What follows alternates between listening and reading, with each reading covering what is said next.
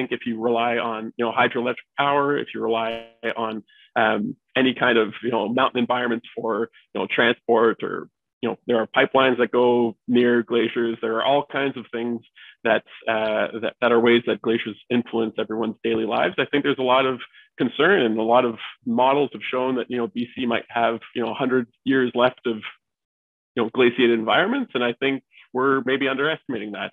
That's Alex Bevington, the lead author on a new paper from the University of Northern British Columbia. He's developed a new tool to map Western Canada's glaciers using satellites. Essentially, the last time that glaciers were systematically mapped in British Columbia and Alberta was in 2005. So since then, we have really no idea where the glaciers, are. I mean, we know where they are. We know where they were in 2005, but they've changed quite a bit since then. So we took about 12,000 satellite images, and we developed an automatic mapping tool to be able to map glaciers without human intervention. And so that's important because we have about 14,000 glaciers in British Columbia. We all probably know by now that climate change is shrinking Canada's glaciers. But what the data from space also showed was that they're shrinking at an accelerated rate. And it's a trend that will continue to accelerate according to forward modeling. For every degree of warming, BC and Alberta will lose roughly 500 square kilometers of ice. The team picked up on something else too. As the glaciers lose mass and get smaller, another geologic feature is actually growing. There's lakes growing at the front of glaciers. We call them proglacial lakes.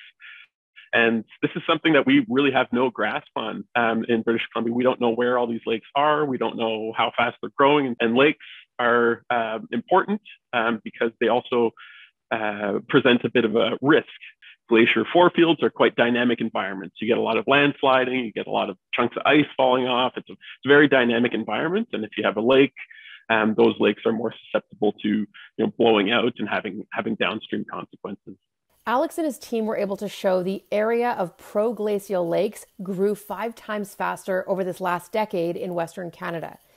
Add to that the fact that glaciers represent a critical source of stored fresh water in Western Canada, and it makes protecting them by drastically reducing human-induced greenhouse gases all the more important. And now you're Science Smart. If you have a science question on your mind, send me a tweet. I'll try to get it answered.